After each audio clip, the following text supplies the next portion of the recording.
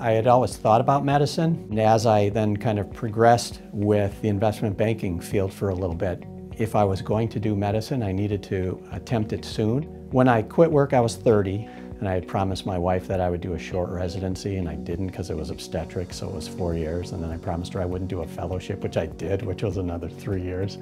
So we got a late start on things.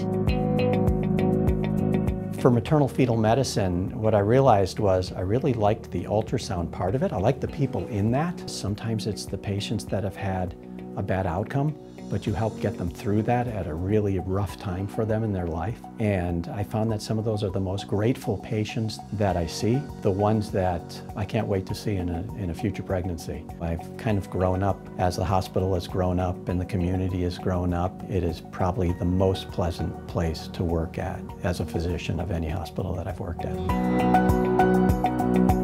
What I like to do outside of work, I've probably been cycling an awful lot, 10, 12 years or so, and have now been lucky enough to have the opportunity to cycle in different parts of the country. Rare that you can find something that makes you feel like a little kid again, and being able to explore and be out there and riding makes me feel like a little kid again.